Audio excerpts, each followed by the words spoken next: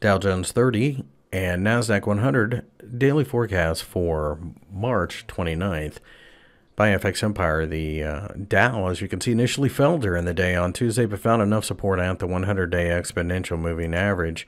Bouncing, showing signs of life again. It looks like the U.S. stock indices are really starting to pick up value hunters off the 100-day moving average. I think the 20,000 below is the absolute floor. The Nasdaq 100 very much doing the same thing, using the 20-day exponential moving average as support, forming a hammer. It looks as if the Nasdaq 100 will go looking for the 5440-ish range again, the highs, and then eventually break higher than that. I believe that we will have value hunters return every time we dip.